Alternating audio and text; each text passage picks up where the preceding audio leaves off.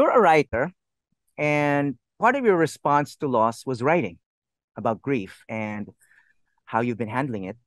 And many are reading you as a master class of sorts in how to deal with grief. No? Sabi mo sa isang essay mo, nobody teaches us how to deal with loss and grief. For years, you've been doing yoga. I know these things because of your writing. No, Mhm. you've also been teaching others how to handle trauma after disasters. You meditate, and you've taken classes on how to process emotions, how to process grief. No, so you've developed certain uncommon skills. No, so my first question is: do you think you were more prepared than most to handle loss? Yes, I think I definitely was. What I joke with other people is that Kidlat couldn't have died at a better time because I was actually in a really good space, vibrationally speaking.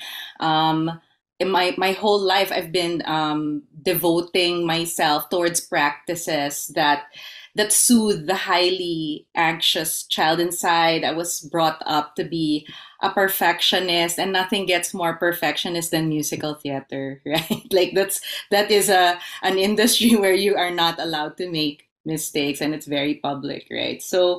But when my son Kalina was born in 2013, I got interested in energy healing because I received healing. And right before the pandemic hit, I had certifications in theta healing, in neuro linguistic programming. And then during the pandemic, I actually studied the self love solution program. So I was learning self love and how to teach self love to my clients. And so I was really practicing what I preached. And it's so funny because, yeah, I'm a very intuitive person ever since I was a little girl. And as a Virgo, normally when it's New Year, I usually have this practice where I reflect and then I try to do a year forecast for myself. Parang goal setting, di ba? But that year, New Year going into 2022, my inner guidance said not to do it. My inner guidance said, just go inside, just be calm, just nurture yourself, and don't make any plans. Just allow what feels natural to flow.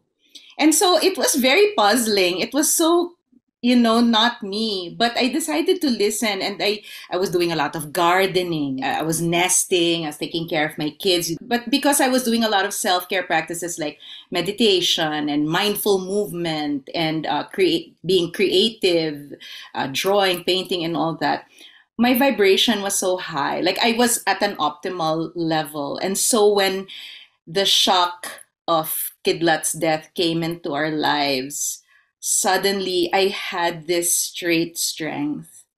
I seem to have this soul strength, and I can only attribute that to that self care, that self love routine that I had built up.